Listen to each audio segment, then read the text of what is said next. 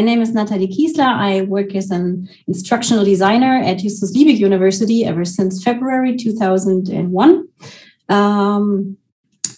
This is part of the project IP Digital, which supports the implementation of the English Language Master's Degree Program, Sustainable Transition, which just started a few weeks ago with a fully international student body. And what I do as an instructional designer is to support students and lecturers with regard to the implementation. So what I do is I provide information, I consult with lecturers on their didactic scenarios. I support the development of the curricula.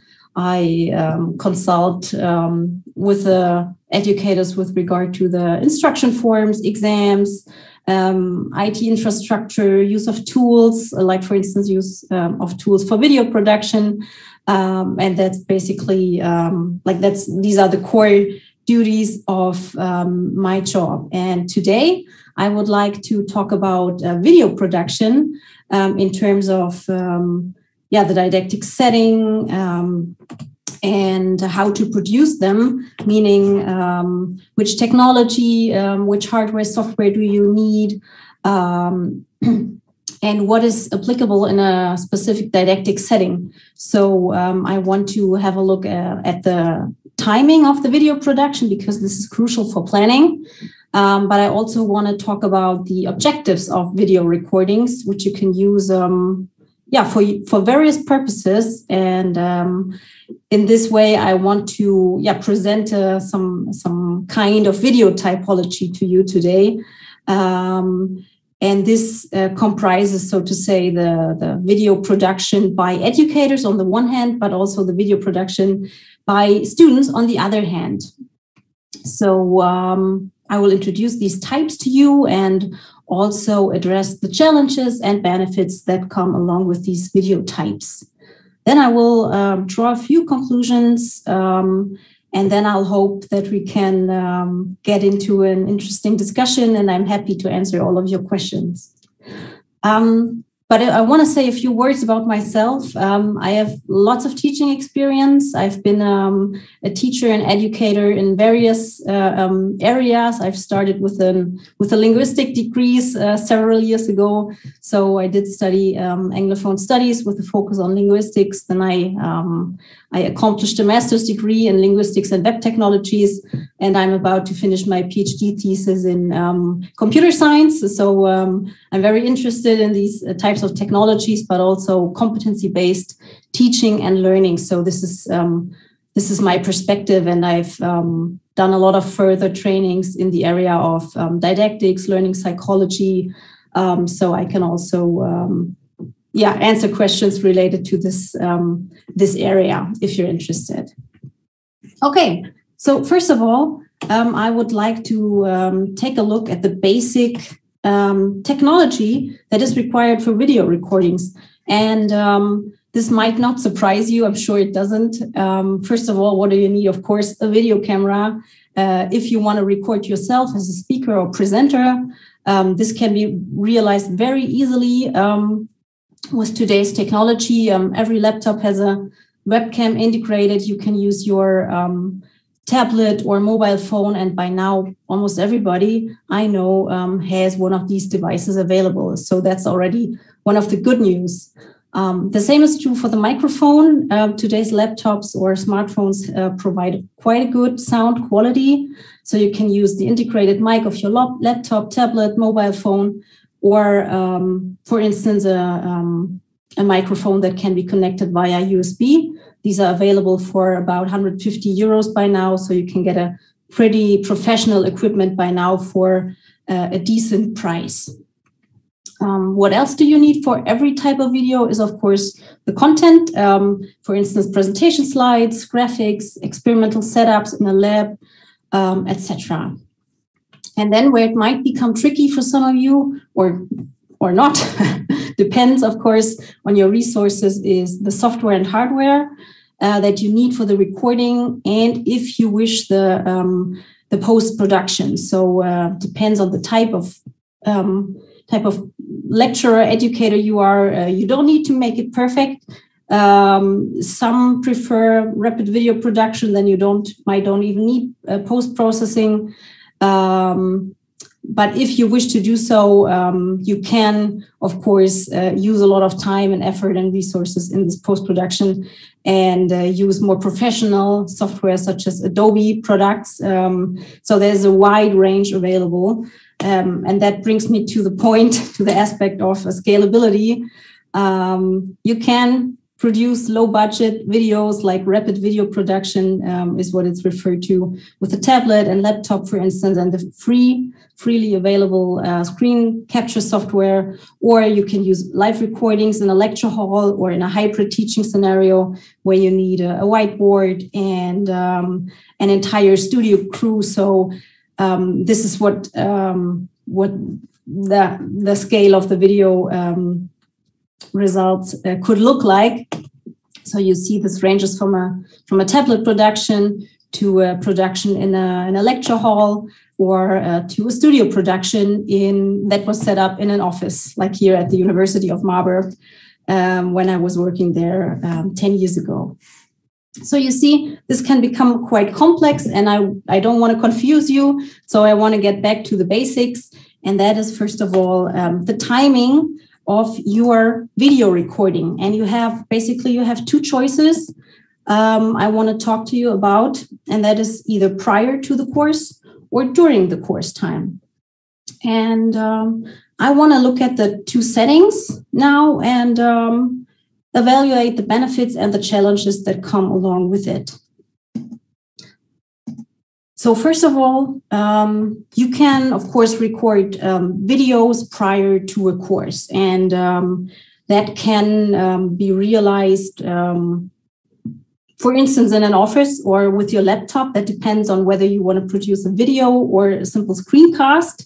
So as I said, the range of complexity depends on the style you want, the style of video and the type of video you want to produce. And you have a range of options here. As you can see, you can either use a computer with a screen capture software, camera and microphone may be already integrated, but you can also use, of course, an external setup, and a setup with an external camera and, for instance, wireless microphone.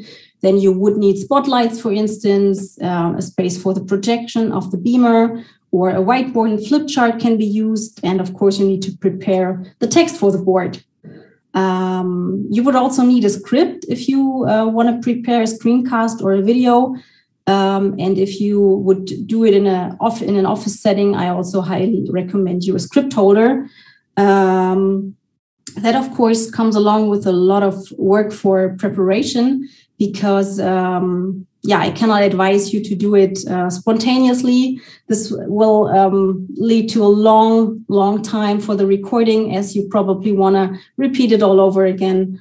Cutting also requires a lot of time in the post-processing, so I can strongly recommend you to pre-plan your recording thoroughly, make a script, make a storyboard, and write down what you want to say, because otherwise you will end up with a long post-processing time. So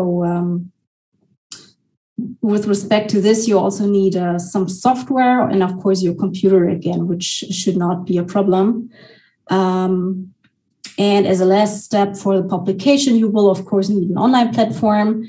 I would recommend the use of Ilias or the available learning management system to you, because the use of YouTube comes along with its own difficulties in terms of rights and data protection regulations. Overall, if we look at this strategy and this timing of the video production, you see it might become challenging with regard to the space you have, the equipment you need, and the know-how for the setup and everything. So I would recommend you to rather create a screencast instead of a video in a studio. Although Justus Liebig University offers a self-recording studio by now, and also has a class whiteboard available. So that's quite fancy. And if you're willing to try that out, I can also recommend that to you. Of course, you also need to prepare all the material in advance, for instance, the storyboard and the script. But you might argue that you need to prepare that anyway, so that should not or that does not necessarily has to be a problem. The benefits, of course, relate to the high quality of the resulting product and the learner-centered approach that comes along with it, because students can, of course, learn at their own pace. They can pause the video, they can repeat it, use it for the exam preparation. And that's also what students like the most about available videos, content videos. And you can also reuse them in the next year, apply the inverted classroom scenario, for instance, and become more flexible in your didactic approach. So that's why I love to prepare content videos, for instance. Okay. The second didactic setting I want to introduce is the video recording during a course. And you can, of course, still do that, even though we switched to the online mode. I also know that some of you are teaching in a hybrid scenario, so you might still be located in a classroom in front of a blackboard, as it is depicted here.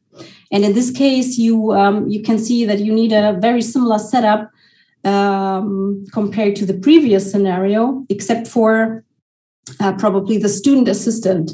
That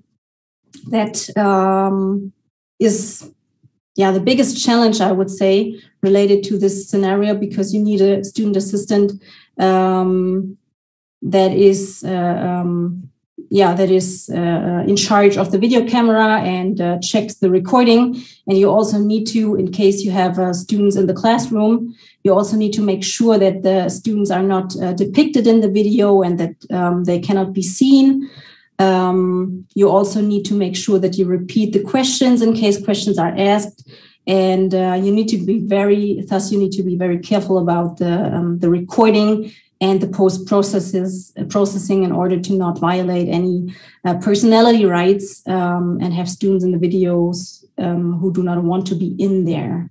But otherwise, it is quite similar. As you can see, you also need a video camera, microphone, but you can also use a whiteboard, graphic tablet to write on it. You also need a screen capture software, but you can also use a document camera, and you need you should have a prepared script. So the preparation is quite similar to the previous scenario.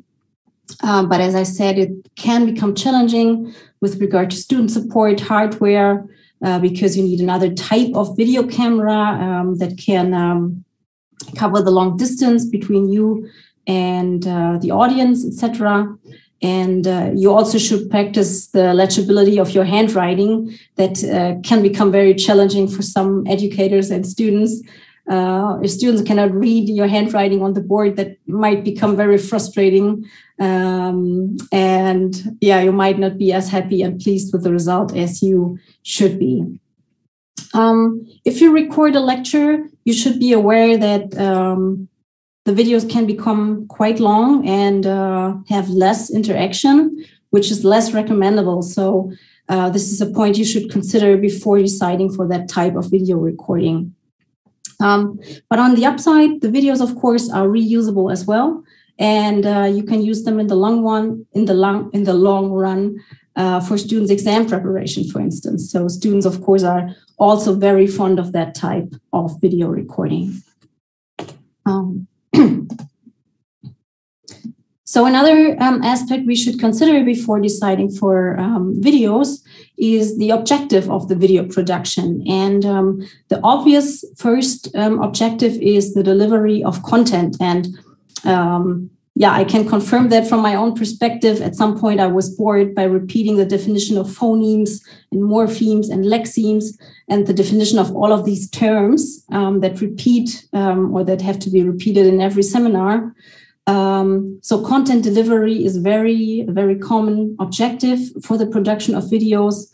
But as I said, you should be very careful with the length of those videos, because cognitive psychology tells us that these videos should not exceed like 15 to 20 minutes max. And the shorter is rather better than 90 minutes of lecture recordings. The good thing is that you can record them prior to a course, and that you can, for instance, align the video production with a specific didactic setting, for instance, the completion of certain tasks, or even an entire didactic setting like the flipped classroom, where it is the core that you free up precious in-class time for more interactive tasks like discussions or student questions. So you outsource the basic knowledge, as I said, definitions, terms, concepts, everything that students can read through by themselves. And you can rather focus on student questions. And this is why it is a learner-centered approach to provide videos, because they allow for repetition, reviewing, pausing, and learners following up with the contents at their own pace.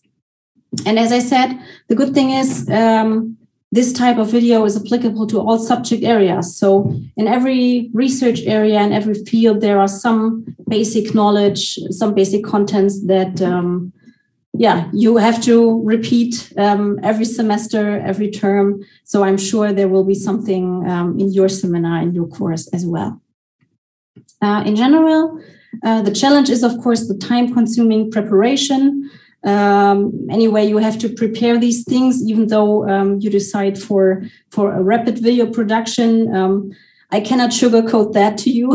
So there is always some amount of additional work that comes along with video production. Furthermore, you depend on the technology and the infrastructure. So if Ilias, for instance, is down, you and your students will have a problem. There's not much you can do about that. And another word about privacy and copyrights. You should be cautious, of course, if you intend to record students. So you should get a declaration from them that they are okay with that, and you should also be aware of copyrights, image copyrights. So the images that are contained in your presentation should be cited in a correct manner. Okay, another type of video I would like to recommend to you is the information video, or video for course organization aspects. And I'd like to recommend to you that you prepare all the information regarding learning outcomes, expectations, contents, deadlines, tests and exams very early into the semester. And if you do connect this to the electronic course directory, you can make sure that students' expectations are aligned to yours even prior to them deciding to participate in your course. So that's a very powerful tool, in my opinion. A benefit for you is that you do not have to repeat these informations to all students who are getting into your class late. So you do not have to repeat yourself every time a new student joins your class. So this is very effective and saves you a lot of time, which is why I like this, this type of video a lot. The challenges, as you can see, they are pretty much the same as in the previous scenario. So of course it's time consuming, but as I said, it saves you a lot of time. On the other hand, you're still dependent on the technology and infrastructure, and you should be, of course, cautious about image copyright. So only use graphics and images that you are allowed to use. A last type of video I would like to introduce here is the provision of sample solutions. And this can be also very powerful if you provide solutions to some exercises and tasks which students were supposed to solve during their self-directed learning phase, because it can help students a lot if you provide some kind of solution in order to help them not get frustrated with the contents or the problems they cannot solve on their own. So this is a way of supporting student learning, even though they are alone at home and have to solve a task, and they cannot get forward or move forward on their own. So this is an interesting alternative or supportive measure I can also recommend to you. Here you can see a former colleague of mine in Jamaica who described how language samples can be analyzed with regard to their morphemes and the suffix and how it is pronounced. And you can, for instance, explain how something is done, how data is analyzed, or how experiments are conducted. So this is more about the know-how, not the know-what of learning. And again, challenges remain the same as with all types of videos. This list, of course, is not complete because there are many more objectives you can have with your video production. You can, for instance, also create videos with feedback on students' term papers or student project results by, showing the student product, the learning artifact on your screen and recording yourself talking about it. So feedback videos would be another type of video that I could imagine. As I said, this list is certainly not complete because there are many other objectives you may have. Okay, but here I want to continue now with the student video production, which can be another very valuable scenario for using videos in online teaching and learning scenarios. And I've used this scenario quite successfully myself. In 2020, I let students, for instance, elaborate contents and become content experts. This is the so-called method teaching by learning. In German, it's Lernen durch Lehren, which was coined by Jean-Paul Martin, and you probably heard about this. So you let students elaborate contents and create a presentation, which was then illustrated by various tools. And on the right-hand side, you can see how creative students became with regard to the realization of the videos. So you see they made drawings by themselves, they recorded themselves, and there were many creative solutions, and students had a lot of fun and were very successful in the seminar. Other methods that you could use in the context of video production are problem-based learning. So you could let students document how they solved a problem by means of a video, or you could also let students produce videos as a result of research-based learning. So they could introduce their research results. And at the same time, of course, students will always gather more media literacy and get better at performing with regard to video production. So students learn, and on the one hand, they elaborate content knowledge and get content experts, but on the other hand, they also become more competent with regard to media production and gather more media literacy. So this is kind of a win-win situation for the students.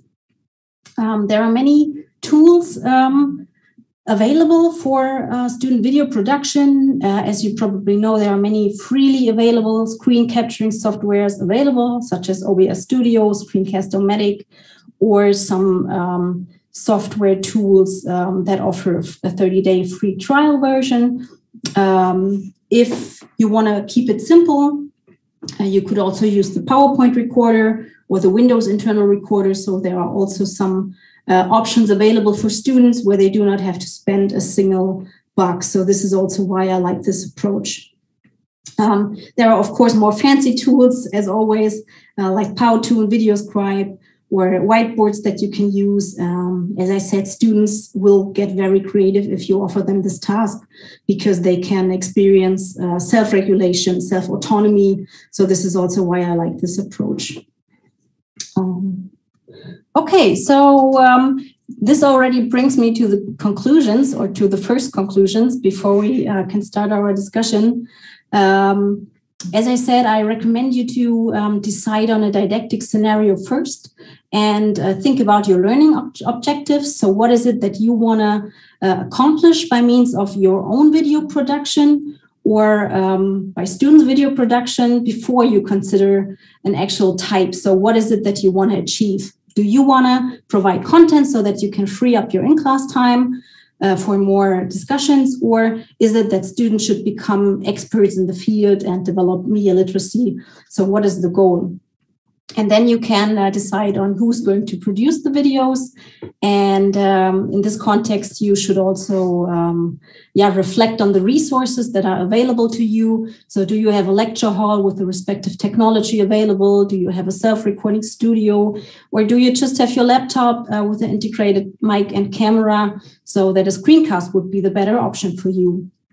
And the same applies, of course, to your students, as you should always offer them the respective help and guidance with regard to the tools. To sum that up, in my opinion, video recordings and e-lectures or student videos are a very powerful instrument as part of your didactic toolkit if you bother to acquire the technology or get the respective support. So I would like to invite you to contact your IT service center for more information. And here in Gießen, we have a team, which I'm a part of, the team Media and E-Learning, and we'll be happy to support you in the process.